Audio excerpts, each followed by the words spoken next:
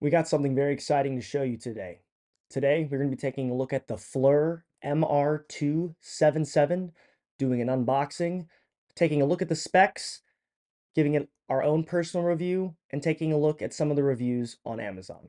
So what is in the box? So we have the device, the FLIR MR277 with lanyard that you can attach.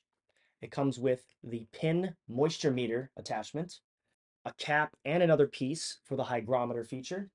We have a bunch of different converters for electrical outlets, so you can charge it wherever you need to go, along with some paperwork, which includes a quick start guide and a warranty, so you can warrantorize, making up words here, on your device.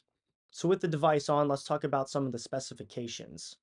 The device has FLIR's MSX imaging, which is multispectral dynamic imaging.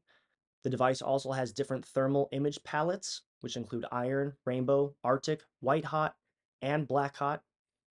It has a pin moisture mode, along with pin moisture groups. You can group 11 materials together for different organization purposes. The air temperature ranges from 32 to 122 degrees Fahrenheit, with basic accuracy of plus or minus 1.1 degrees Fahrenheit. It has a relative humidity feature. The ranges from 10% to 90%.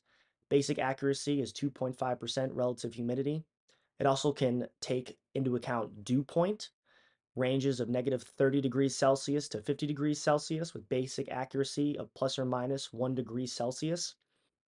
So I'm going to give you a quick example of the pin and pinless moisture mode. So at the bottom here, we have it plugged in. It comes as a separate attachment. So right now we are on the pinless mode. If you can see, it's picking up the moisture from the towel that this is on. But if I put my hand down there, it goes up high. We know it works. Now, if we want to use the pin mode, we click the moisture mode, go on to pin mode, and now we can stab different porous materials, drywall, wood framing, and get a good moisture reading. As well, if you go into image mode, and go over into, let's just say, the digital camera, all of the psychometric data is going to be at the top. So if I push it, you can see that it is changing in the top left of that screen right there. Let's talk about imaging and optics. The digital camera is a 2MP 70.5 degree x 75 degree FOV. The display type is a QVGA 320 x 240 pixel 2.8 inch color TFT graphical display. The field of view, width and height is 57 degrees by 44 degrees. The image modes include thermal, visual, and MSX. Image update speed frequency is 9 Hertz. The laser orientation, single laser pointer to center the thermal image. MSX shows visual details on full resolution thermal imaging. So the device shoots and exports as a JPEG with an internal memory of 8 gigabytes, and the storage image capacity is about 15,000 images, which is pretty decent, I have to be fair. For power, there's an auto power off feature, which turns out in about 30 minutes, but you can program it to 5, 10, 20, or 30 minutes. The battery is rechargeable. It has continuous runtime of about 8 hours max, and the typical usage is about 4 work weeks. Some more interesting things about the device is on FLIR's website, it has environmental and certifications. So it has agency approvals like CE, FCC, Class B, and RCM, but it has a drop test of about 2 meters, which is pretty sweet.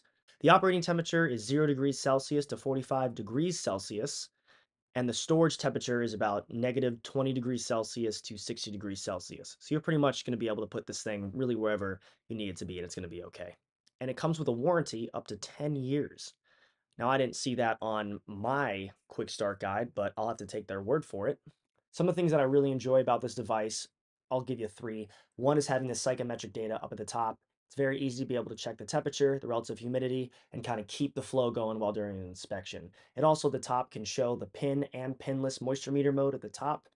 Overall, the things that I don't like about it is the overall photos that it takes.